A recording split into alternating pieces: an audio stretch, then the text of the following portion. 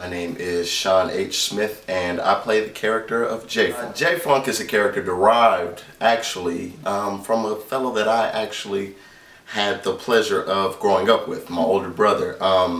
He was kind of split between the characters Hassan and J-Funk, in the sense that J-Funk is the younger aspect of my brother, whose name is JR, and Hassan is the leader, the guy who, you know, the serious, and he handles all the business, and he's, you know, real gritty, and he's a part of his community.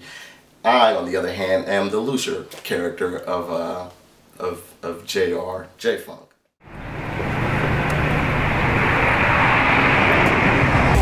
J-Funk, what's up with it? Please tell me you heard about the shooting on 98th and International yesterday. Yeah, Pops was reading about it in the paper this morning. Something about a police officer shot some guy that fit the description of a robbery. Yeah, the dude name was Markel Wallace. But check this, the same police officer that shot Markel is the same cop that shot that dude Cleon Jones a couple weeks ago in that car chase. Remember that? What? Yeah. Get out of here. Yeah. Is the dude Markel okay? From what I hear, he's in stable condition after being shot in his leg. So. Biggest challenge actually was trying to portray my brother, because when you grow up in a household, you know, there's a bunch of different personalities. It's hard that you find the same personality within the same household. So, you know, I was the baby boy, so I learned from everybody, and I had the pleasures of, picking all the positives from everybody and weeding out the negatives. So actually playing him. Tender age of 3. My mom,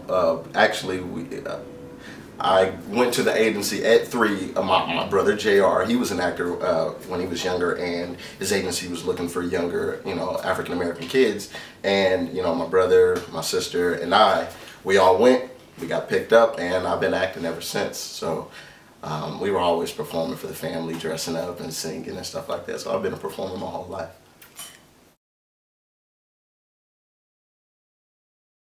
I actually liked it because it was very hands-on. You know, it's not often you get onto a set and you actually get to be a part of, you know, a production. Sometimes you're just sitting there and, you know, you hear the term hurry up to wait, and you get a lot of downtime on most sets. But with the Oaktowne cast and crew, it was very hands-on, and I liked that we came together and we made things happen.